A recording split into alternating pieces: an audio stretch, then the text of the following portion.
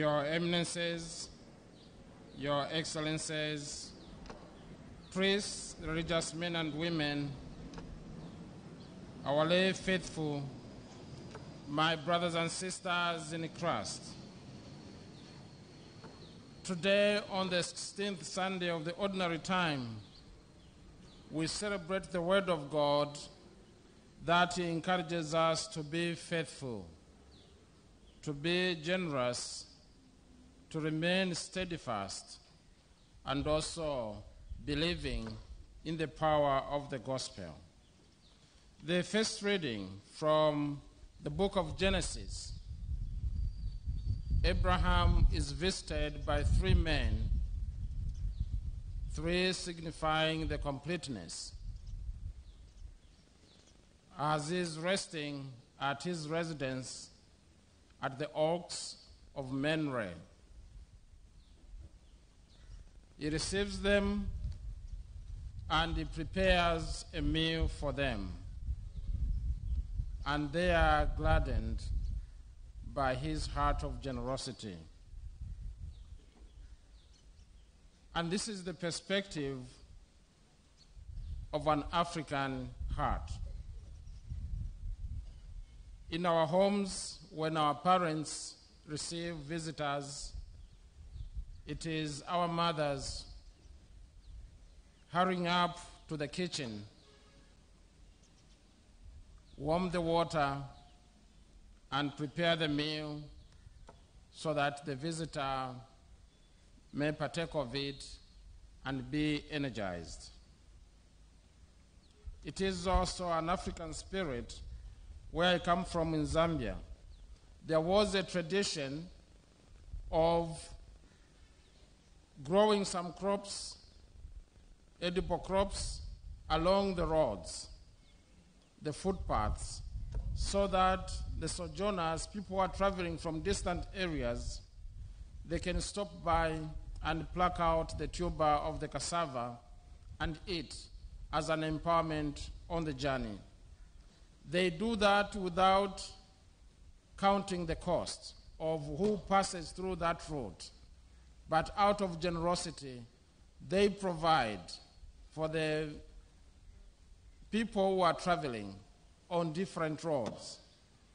This is an aspect of the African heart. And this is what we have seen and witnessed and experienced here in Tanzania from the time that we arrived.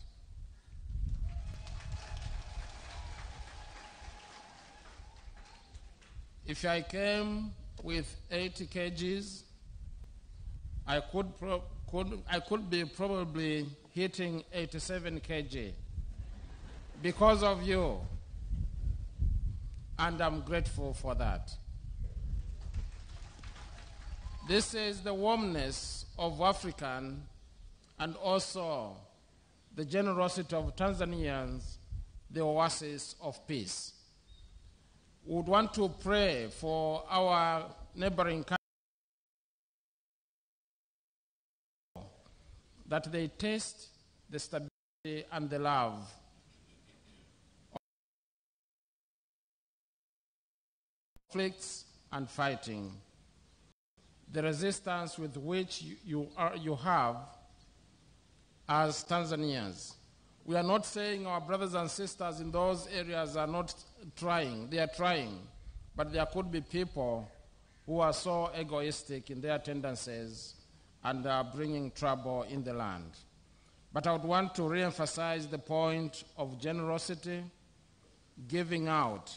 We are told that the Lord loves a cheerful giver. A giver that reaches out receives more in return. And that is what we are encouraged to do, to be kind and also to identify with our brothers and sisters. In the second reading that St. Paul writes to the Colossians, he says, we have received the word of God, and this word of God has taken root in our lives, and that word of God is our Lord Jesus Christ, who lived by example per excellence and died for the love of humanity. And we're told even we who have been called to mission, to witness to the love of Christ, there will be moments of turbulences, the moments of trial and tribulation. We should not give up, but remain steadfast and witness to the truth that we have found in our Lord Jesus Christ. And this is an encouragement that whenever we meet trouble and also difficulties and challenges in our mission, let us not give up, but look on.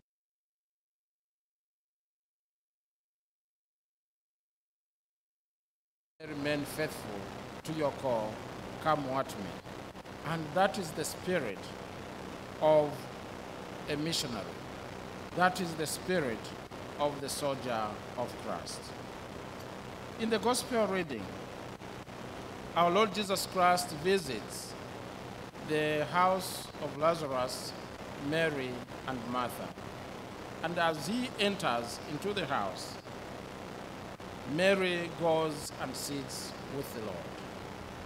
She sits at the feet of the Lord, meaning she is readying herself to be spoken to be catechized, to be a disciple of our Lord Jesus Christ.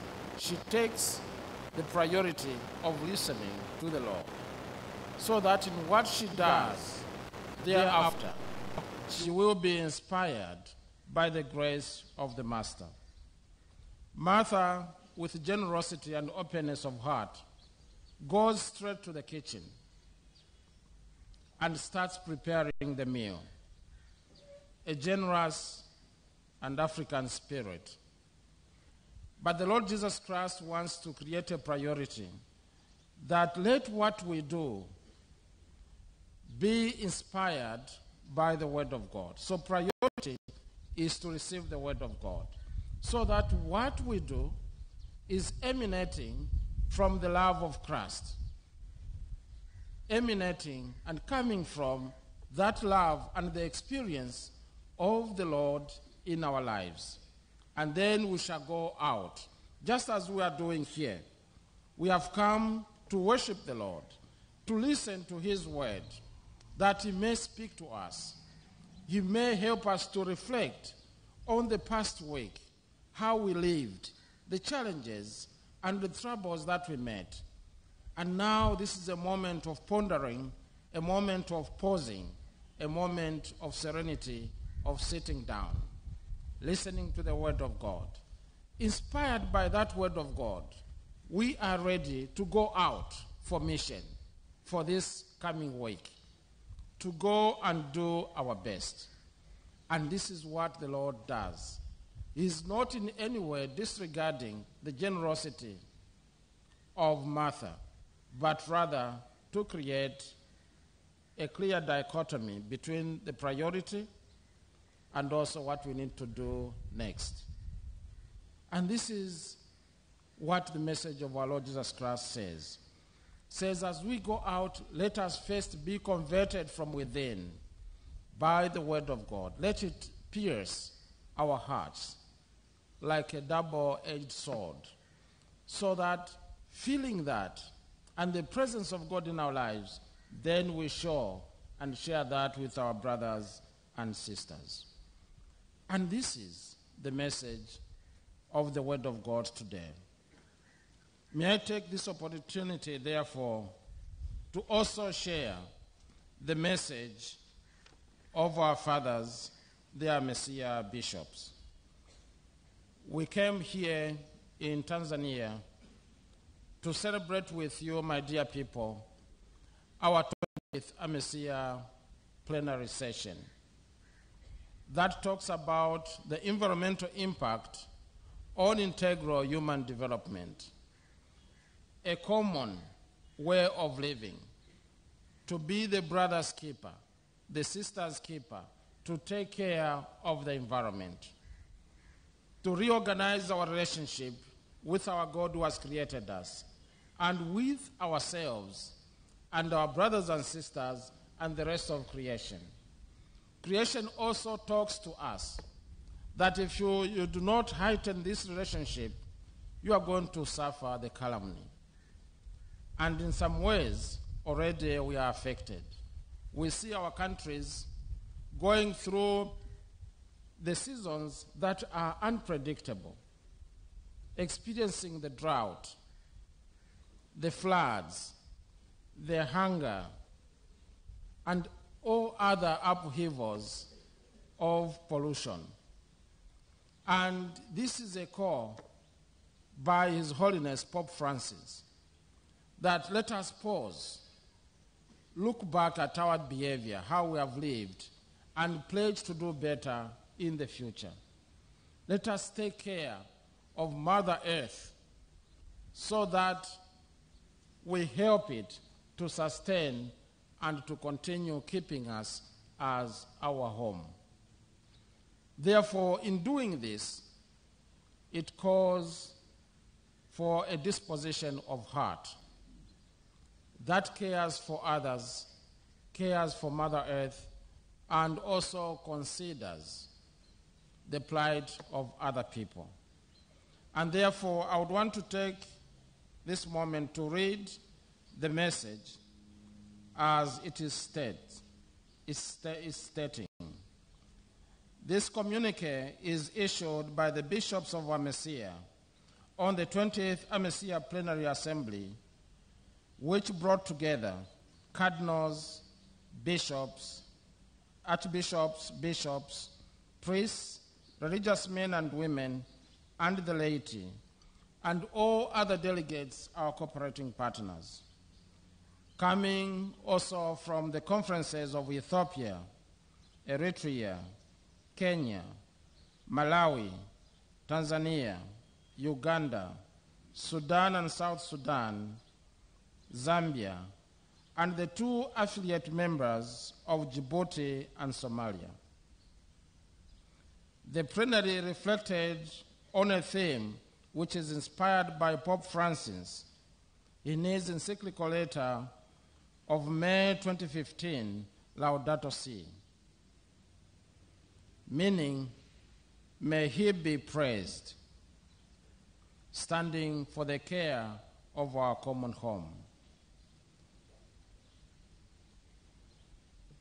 It is the title of the letter which draws its inspiration from St. Francis' Canticle of Praise to God, the creator of all things, as reflected the prophet Daniel, chapter 3, verses 56 to 88. Pope Francis goes further to critique the irresponsible human behavior, which is globally contributing to the environmental degradation and the cry of Mother Earth and the cry of the poor. We want to express gratitude during the plenary. We have been encouraged by the keynote address made by His Eminence Luis Antonio Cardinal Tagle, the prefect for the dicastery for the evangelization of peoples, who underscored that lack of caring for other people coexists with behaviors and practices that damage creation, and that when there is lack of integral human development, fraternity suffers. End of quote. We express our gratitude to Tanzania Episcopal Conference for hosting this plenary, to the President of the United Republic of Tanzania, Her Excellency Madam Samia Suluhu Hassan, and her government for the culture of hospitality and for the spirit of church-state collaborative relationship that we have enjoyed and witnessed. Our message on the theme of the plenary. We, the Amesia bishops, acknowledge that despite the success stories shared on the implementation of the Laudato Si message in the region, member conferences have also faced challenges which need new pastoral strategies so that promoting ecological justice, and mitigating climate change are not mere words, but concrete and practical, journeying together on the path of conversion as proposed in the 7 Laudato Si goals. Ecological crisis in Amshukuru region. We acknowledge that there is an ecological crisis which to a larger extent is a result of human behavior.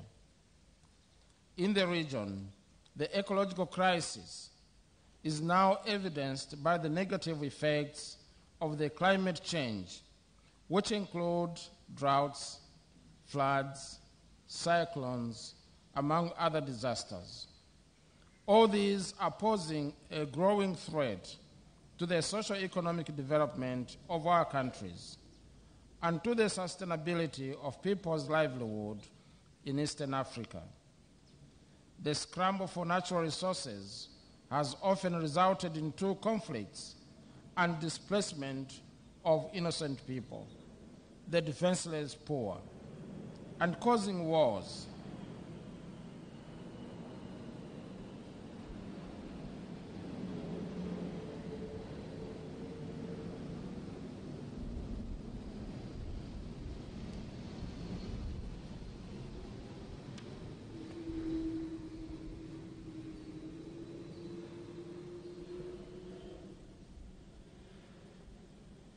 Wait for that sound to die off a little bit, which make the cry of the earth and of the poor even louder.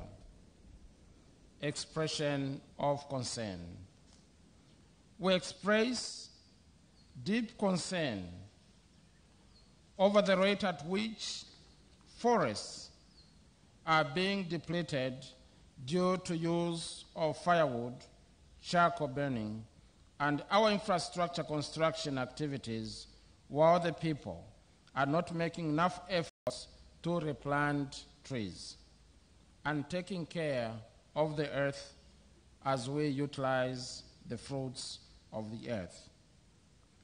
We are equally concerned about the poorly regulated mining,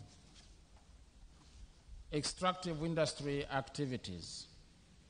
All these are contributing to the pollution and environmental degradation in Amshukuru region.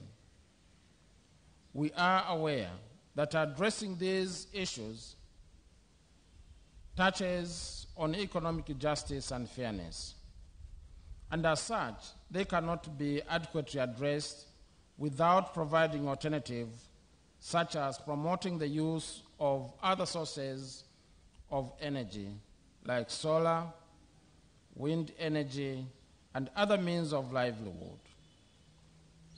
Commendation. Pope St. Paul VI remarked in his encyclical letter, Evangelii Nuntiandi, of 1975, that modern people listen more to witnesses than to teachers. And if they do listen to teachers, it is because they are first witnesses. We commend the United Nations Environmental Program, UNEP, governments, dioceses, Catholic associations, men and women, and all people of goodwill from our families who are already taking affirmative actions to protect the environment, such as promoting tree planting, campaigning for the cleaning of our cities from the thin plastic, and for effective waste management systems in our countries. However, we trace the urgent need for more models in Amshukuru whose exemplary lifestyles will highlight the efforts to respond to the cry of Mother Earth. Sensitization. We reiterate Pope Francis's call for dialogue and aggressive sensitization campaign at the basic community level in order to raise awareness and improve our communication with the people on the care for environment, which must include bringing the message to the small Christian communities and the families. Education. We emphasize the role of the Catholic social teaching on environmental care and the importance of integrating eco-education and ecological activities in the education programs for the empowerment of the youth and the children. In all government education facilities, in our houses of formation to priesthood and consecrated life. The youth must be trained and nurtured to become ambassadors of good ecological practices. Community mobilization. We also underline the need for the Catholic Church in Amshukuru region to mobilize the communities on the care for environment and mindset change. And since climate change effects are affecting every member of the society, we commit to partner with governments, other denominations of our brothers and sisters who are Christians, and the interfaith with other faith communities, families, the private sector, non-governmental organizations, community development organizations, and all people of goodwill. Advocacy. We underscore the need for all conferences in Amshukuru region to strengthen their advocacy role towards environmental care policies and laws that will curb the negative human practices, but in a way that is sensitive to the welfare of their people as guided by the principles of social justice. And in conclusion, we, the Catholic bishops in the Amshukuru region, firmly make a commitment to respond to the cry of the earth and the cry of the poor in fulfillment of our God-given mandate. God willed that man should cultivate and care for the earth. Genesis chapter 2, verse 15. And in recognition of this greater calling, I urge all the pastoral agents of the Catholic Church and the people of goodwill to be stewards of our environment and the natural resources, not only for the benefit of our current generation, but for the future generations, on whose behalf we must nurture the environment.